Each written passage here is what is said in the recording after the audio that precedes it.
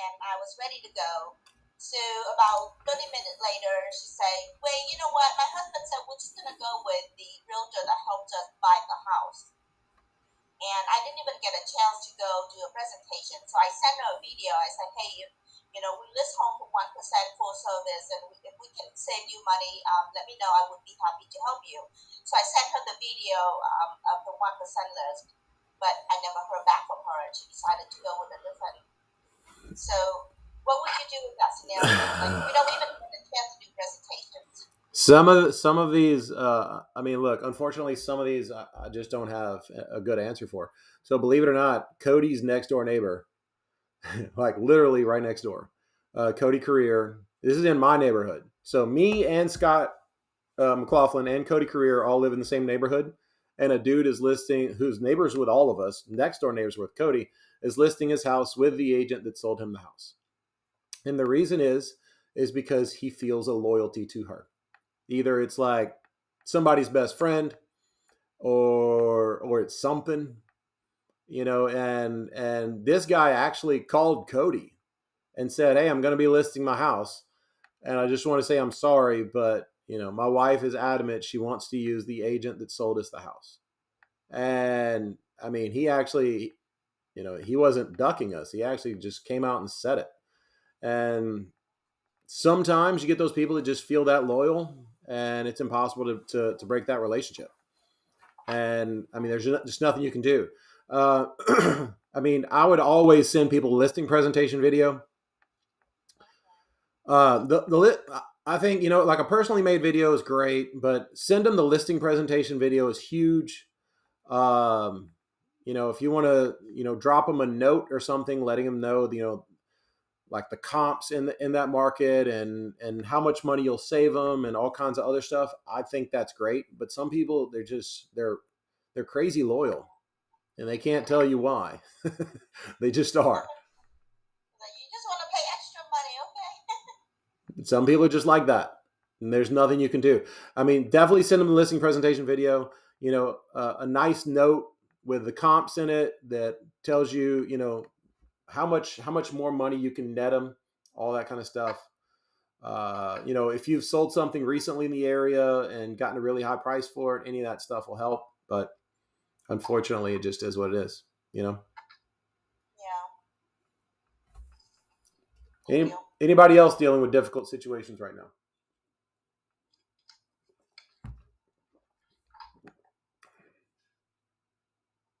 Okay. So, does anybody have any outside the box lead generation strategies? I can tell you some funny ones that are absolutely true. Before I completely wrecked my back, I was making about 40 grand a year just off of playing basketball at Stone Creek, which is a neighborhood gym here in my area. Literally, I go to Stone Creek and I make it a point to have conversations about real estate. Okay.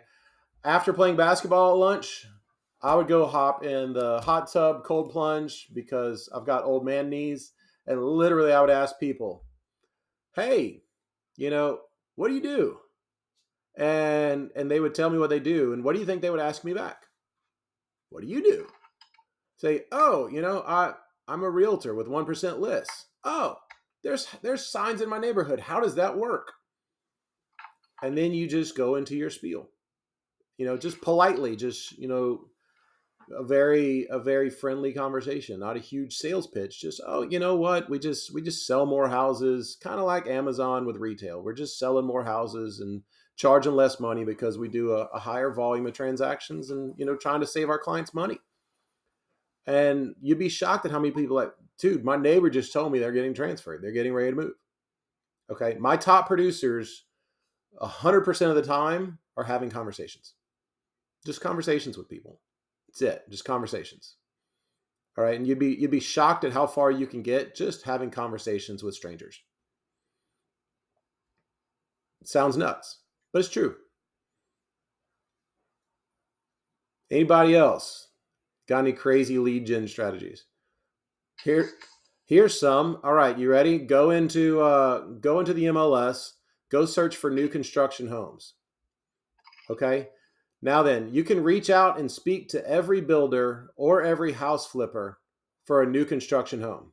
You can reach out to the builder or house flipper. Now, you can't call them and say, you need to fire your agent and hire me. But what you can do is you can say, hey, I know you're a spec home builder. You know, how many houses a year are you building? I bet I could save you a lot of money. You can have those conversations all day long. You just can't call them and say, hey, fire your other realtor and hire me to sell this one. But you can absolutely prospect with those builders because they build lots of houses. Does that make sense?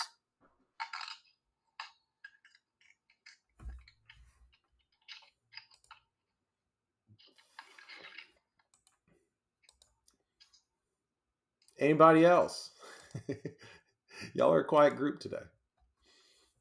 Anybody other than Emily got something that they're struggling with or working on?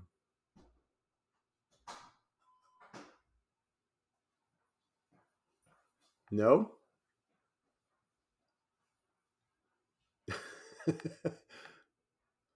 What you got, David? Mm-hmm. Okay, I've got a lady who lives in a $5.5 million house. Must be nice living in Florida. Said must be nice living in Florida. I don't know what a $5.5 million house looks like. Yeah, she goes, do you have any contacts in New York? I go, I don't have any contacts, but I sure do have Facebook up in New York. Mm-hmm. And, you know, I go, people don't care if you don't have an office in New York. I go, same people see it on Facebook up in New York as they'll see it here. I go, if they're looking here, they're on Facebook. So you know what I do in that situation? I would actually ask her. I said, so do you think if you hire a local agent, they're going to pull out their Rolodex and start cold calling all these people in New York to try to sell your house? You know, and I'll ask them that. I would absolutely ask them that. You know, just from a practical standpoint, and just ask them from a use of time standpoint. Do you think it's more practical for me to start cold calling my clientele in New York saying, hey, want to buy a house in Florida? Or do you think it's better to go crazy on social media, pushing the hell out of a $5.5 million house to somebody who might want to upgrade their house in Jacksonville, Florida? Which one's more likely to generate a sale for you? Does that make sense? Absolutely. You know, and yeah, and I stress to them, you know what, people like that, I would ask them, just be like, you know what, where are you shopping for homes? Like, where are you shopping? And I guarantee you they're going to tell you Zillow or Realtor.com. I mean, I've represented clients up to the $2-point-something million range, which is probably like the $10 million range in Jacksonville, unfortunately. And like they tell me, oh, we go on Zillow, we go on Realtor.com, just like everybody else does, you know? Yeah. I mean, it's all the same. All right. And I would 100% ask her, just be like, and you can tell her, just be like, look, we can run Facebook advertising in all those markets. You know, if you think that somebody in the Hamptons or in one of those areas is going to be looking for a $5.5 million house down here, we can absolutely run targeted ads in the Hamptons on Facebook to drive traffic to your home. We can do that. But, you know, 9 times out of 10, their buyer is probably going to come from the Florida area. It just does. You know, and that'd be a great stat to look up, actually, which I don't know off the top of my head, but that'd be a great stat to look up, is what percentage of buyers are local buyers. Oh, absolutely. That's a great one to look up, actually. I'll have to look that up. I'm sure it's in the new census. What's been your highest price point listing so far, David? 1, 2. Didn't you have a $4 million one that you were chasing? This is it right now. Again, 5 million. We went from 4.8 to 5.2, and now we're thinking maybe 5.5 just because the market's so crazy here. But it's just money, right? Yes, it's money. But you know, it doesn't happen overnight. It's kind of a process. I'm going to go see her probably tomorrow and talk to her a little bit more. She's got some paperwork she's filling out for me, so. You know what would motivate her? Here's what you need to do, and this always works, and they'll love this. And for those of you who are going against other people in with those types of listings, here's what works. Okay, I I would ask her this simple question. She'd be like, look, what motivates people? Regardless of anything, what motivates people? It's money, right? Money. It's straight up money. So from that standpoint, what I would do, I would go on your local MLS and see what all of the other high-end luxury listings are paying in commission. I'd be willing to bet they're probably paying 2%. Does that sound right? Yeah. They're all paying 2 or less? Yeah, they're paying right at 2. Paying right at 2. So I'm saving her $50,000. yeah, so here's what I would do. I would tell her, look, if you really want to drive the most amount of activity possible in your house, pay me 1, pay the other side 2.5 or 3. Because nothing is going to motivate agents more than to get paid more money. So you're like, look, you want the other agents to push your property? Pay a higher commission to the buyer's agent. And because I'm saving you money on the listing side, you can do that. I would absolutely push that. And literally you show her the math. Just be like, look, these agents, they sell any other property, they're going to get paid $100,000. They're going to get paid $150,000 with yours. You don't think that's going to motivate agents to show your house first? I guarantee you it will. Yeah, 2.5% on a $5 million listing was that. It's a lot of freaking money is what that is. A lot. It's a lot. It's a lot. Yes. But sometimes just about... But look, it goes back to listing presentation that we talked about earlier, right? It goes back to what button can you push? Okay. Sometimes you're pushing the buyer or agent incentives.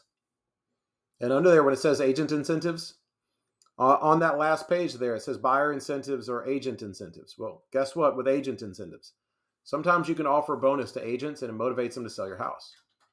I mean, look, we're not all greedy pigs, but I guarantee you, if you guys were showing houses today and one of them was paying 5% and the rest of them were paying 2.5%, which one do you want to sell? Now, I'm not saying you be unscrupulous and be a horrible person to your client, but if your client chooses the house that's going to pay you a ton more money, you're not going to be upset about it. Sometimes it's knowing, at the end of the day, it's just knowing where you have leverage. And that's where you have leverage.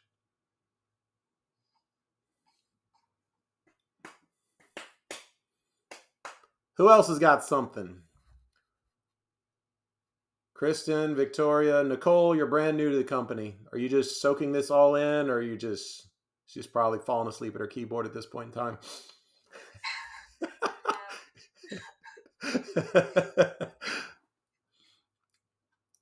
Anybody else got anything? Is everybody going to come to our Christmas party on the 3rd? Change the subject. David, I know you're probably not coming, are you, David? I can't hear you.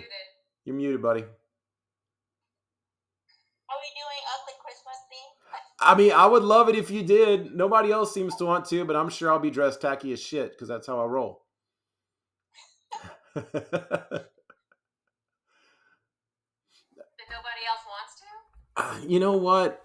Some people said, oh, well, it's kind of played out. So Cody LaBeouf won it the first year with a Zillow Group sweater. And Scott won it last year with a Donald Trump sweater with combable hair, which was next level tacky.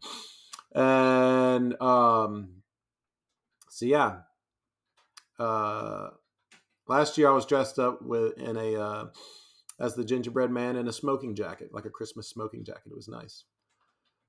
But I don't have anything special to wear this year, but I'm sure I could dig something up. But yeah, I hope everybody will come. We're going to have a great time. It'll be a ton of good food, good drinks. Get a designated driver, please, because it's hard to be a realtor if you don't have your license. Everybody will leave there overserved. I can guarantee you that, but it'll be a lot of fun. Are the details out there on our Facebook page? Absolutely. The details are on. No, it's not, Grant. You don't have the address down. You just have Terabella. Oh, What okay. time is It's from 6 to 9. It's at a place called Forks and Corks. I thought it was at 141. wait a minute. It's at 141 Terabella Boulevard, Forks and Corks. You need to edit that. All right. Oh, okay. You want me to edit it really quick? Sorry, this is- All right, let me edit that really quick. I thought it said Fleur de It was going to be Fleur de Lis title. So it's right across the street from Fleur de Lis title. Sorry, I switched Oh, it. okay, thank you. We switched it just because it was getting crazy. We Okay. were going to have like, I mean, look, you never know with these things, but it's trending to more like 100 people going to be there. And so if, 141 Terrebonne. let's see. Yeah, all it says is Terrebonne Boulevard, but I'll edit it and make sure it says 141 Terrebonne Boulevard. But yeah, I mean, if it looks, if we have the amount of people that we think we're going to have, it's going to be, it'll be a lot. Be a lot of folks. 100, maybe more. We'll have a bunch of stuff there. Be a good time. All right. Does anybody else have any specific questions? We're an hour in, and I'm kind of at the bottom of the barrel right now. Unless anybody has a specific topic they want to go over. Anybody got a list? Go ahead. What you got? I do. Mm-hmm. I have a seller who just won't budge on his price and his property is sitting. Mm-hmm. And I have showed him the comps, I have showed him everything, and it's just a struggle. He was a for sale by owner for a long time. I converted him to list with me, and we're still a little high, and I'm just struggling to get him to come down based on, we've had no showings. It's been kind of a bummer, but I don't know what else to do at this point. When you say a little high, how high is a little high? I think we should be at like 475, and we're at 485. We have like nothing happening. We have nothing happening on it. Okay, so here's what I would do. 475 versus 485 is not really a big deal, in my opinion. Right. And the reason is because, you know, to make you guys think about things in another way, whenever it comes to listing houses, if you believe the facts that are out there, which is that everybody's shopping online for homes, how are they searching? They're searching from 450 to 500 or 500 to 550. Nobody's searching, 475 to 485. And so I don't think you're going to get that much traffic just by going from 485 to 475. What I think you ought to pitch to the guy is start doing weekly strategic price drops. Weekly Price drops. Weekly price Okay. drops, even if it's $1,000. Really? Yes, and the reason is because it's going to show up as a price reduction. Okay. And every time you get a price reduction, Zillow bumps you, the MLS Right. bumps you, everything bumps you every time you do a price reduction. So, I mean, for the people that are just ornery and set in their ways, He's stuck in it. then I would tell him, look, let's do continual small price drops. Okay. Even if it's, and you can do $1,000 a week, you can do $500 twice a week. I don't care, but just do continual price drops just to get it to continually refresh. That's something you can do to try to generate activity. Okay. Make sense? Yeah, I just didn't think to do that. Yeah. Thank you. I needed that. It works, Kathy. Look, for the people that are just stuck, Stuck. yeah, because there's a lot of people that are like, oh, well, if I drop 20 grand, then, I can't negotiate anymore. Okay, well, then start giving me small price drops. Just really little Yeah, I ones. think that's where he's at. He just doesn't want to. He's considering what he's going to have, because the home needs work, and he's considering what he's going to have to do, following inspection or whatever, and he's just anticipating that situation. But we've had zero activity for a while now. So look, if you have zero activity, then what I would stress to him is, look, we have zero activity. We have to find a way to get activity. okay, Right. So look, if you want to do something cool, and just, if he really pushes back on you, then start an agreement with him. Just be like, look, every week you do a price drop, I'm going to run a Facebook ad on your house. And even if you're running the ad for like $2 a day, which is like nothing, then you tell him, like, look, I can run an ad that says this is just reduced, targeted ad based off this radius area. Okay. Make sense? Yep. Anybody else got anything? Just a quick question about that, Grant. What does the paperwork look like? That if you do, like you were saying, 500 twice a week, do you get signatures twice a week? Mm-hmm. Or Yep. Here comes the little broker on my shoulder about to talk to you guys. Or you can have a listing amendment and state that the seller authorizes you to do a $500 reduction each Monday or whatever date that is for X amount of weeks. There you go. That's an addendum? It's an amendment. Amendment to the listing agreement. Amendment to the listing agreement. Amendment to the listing agreement. I didn't think she would sign off on that, but apparently she will. So long as it's signed, and so long as you have a start date and an end date, so that the seller is aware of what he is signing and fully understands the price reductions that he's agreeing to. Yep. Gotcha. What other questions we got? Does anybody got listings coming up? I do. You do? I do. The one that I had with ABEC before I switched, that I terminated after inspections, he's been texting saying that they fixed some stuff and he's about to be ready to relist. Cool. It makes me nervous because I don't know what all was wrong with the house or how well it's been fixed, but that may be fairly soon. Sure. Okay. Are you pretty confident going into listing presentation with this kind of stuff? Yes. Okay. After videos today. Okay. Anybody else?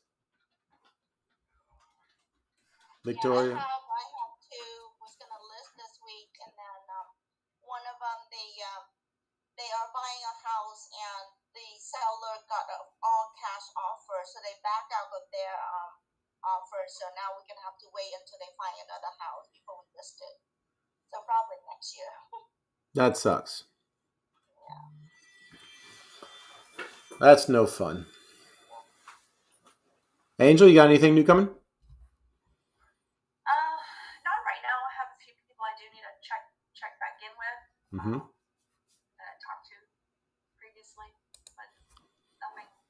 How many of you guys have how do you guys keep up with that? So the people that you know you need to check in with. You don't have a real good system. Okay. That's something that you're going to want. Okay. Other than my whiteboard. Look, whiteboard is fine. I mean, look, I have a whiteboard right here. Nothing wrong with whiteboard. You just have to update it. Spreadsheeting is great. So here's the thing. The beauty of what we do and the way we do it is if you take the time to send them content, because whenever me and my crew, whenever we generate this content like the listing presentation, for sale by owner video, stuff like that, what we want to do is we want to create content that is so compelling that the overwhelming majority of the time, once somebody sees it, if they decide to do something, they use one of our agents. That's the goal of our content. Okay. So the goal of our listing presentation content is once somebody views that, they're not going to hire anybody else. They're just going to hire us. That's what we want their reaction to be. And so that's why I always stress that if you're reaching out to for sale by owners, send them the damn video. They will forget your conversation. They will forget everything. They'll forget your name. They'll forget your number. They'll forget your conversation. They'll forget everything. So you've got to be able to do one of two things. You either need to create so much value and so much need on their part to where they're going to hound you. They're going to save your number. They're absolutely going to do that. Or you need to have a little bit better follow-up game. Now, the beauty of our value proposition is it makes it to where a lot more of those people are going to stay loyal to you, even if, they don't know you, just because of the value proposition. But making a spreadsheet with a list of people, just be like, sphere of influence, need to talk to, current clients. That's it. And look, I'm just as guilty as anybody. I've got people that are franchise leads that I need to call today that I haven't talked to in a week, maybe 2 weeks, but I need to call them. So just having that list of people that you need to call, even if it's just a text message, just something to hear from you. Got to find a way.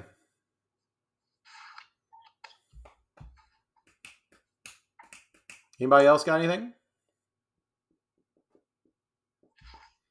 If you are just starting out as a realtor with us, Lori, this is especially true for you, but for anybody, look, I would argue that everybody needs to do this, but for anybody whose business is not just bursting at the seams, if you put a sign in the ground, I would absolutely make it a point to put flyers on the doors around that house. Okay, we have door hangers. I can give you guys some door hangers. I have a ton of them at my house. I'll just give them to you. Staple your business card to it. But if you put a sign in the ground, there's still a good probability, even around here where we have huge market penetration, there's a very good probability that they're not going to be familiar with how we operate, or they're going to have some warped view of how we operate based off of what some realtor told them. So if you put a sign in the ground, if you just put out 10, 12 door hangers up and down that street, because people are going to see that sign and be like, what the hell is that? You know, how does that work? What does that mean? You know, so I would absolutely make it a point to do that anytime you list a house. All right. Yeah, whenever you're ready. Give me 1 second. Excuse me.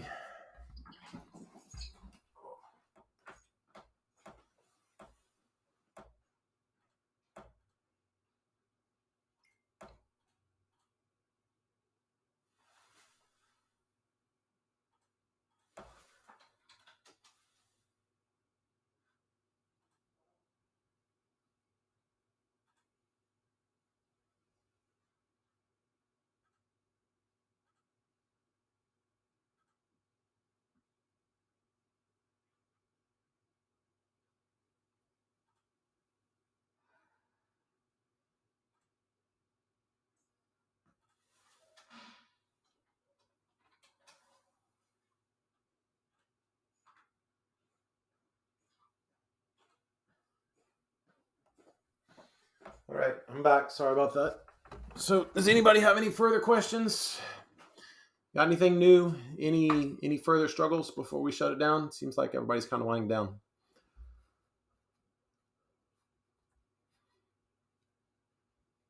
Going once. Going twice. Laura, you there? Anybody there? I'm here. I just don't have any. Anybody got it? Nothing else so far. Okay, cool. If y'all need anything, feel free to reach out. I'm going to share this on our YouTube channel. And so feel free if you want to have a refresher on anything. Feel free to jump in there. I have one more question. What you got, Kristen? All of the new updated purchase agreements and all that will be available for next year? It will be available in dotloop. The commission took them off their website because they had stakeholders that were complaining of the new edits. They wanted different edits. Okay. So when those are re-released, I'll be able to have them in dotloop. Okay, perfect. Thank you. Yep. Anybody else got anything? All right, guys, I'm going to shut it down. Thank y'all for coming. If you have any further questions, if you need anything, give me a holler. Thank you. See you Friday. Yep. See you guys. Thanks, Brent. Please come Friday. Look forward to seeing you all.